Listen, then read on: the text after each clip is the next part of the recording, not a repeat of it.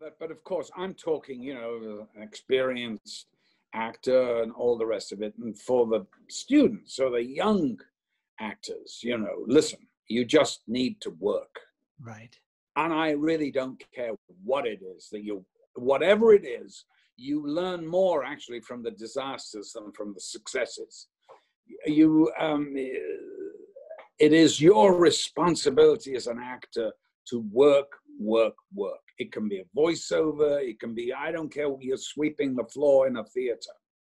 But just to be around it, to smell it, to be part of it, you've got to do that. You have your life. You can't do anything else. An actor has to be in that position. But really, it's sink or swim. And, you know, there's nothing else on earth you could do. I mean, that's the way I felt, you know, that my father kept saying, well, give it 5 years. And I'm thinking, yeah, 5 years. Well, you know, I was an actor for 4 years before I got my first big break. Right. In a movie, yeah. You know. And it felt like, of course, forever. Right. But when you look back, it's nothing. 4 years. Nothing.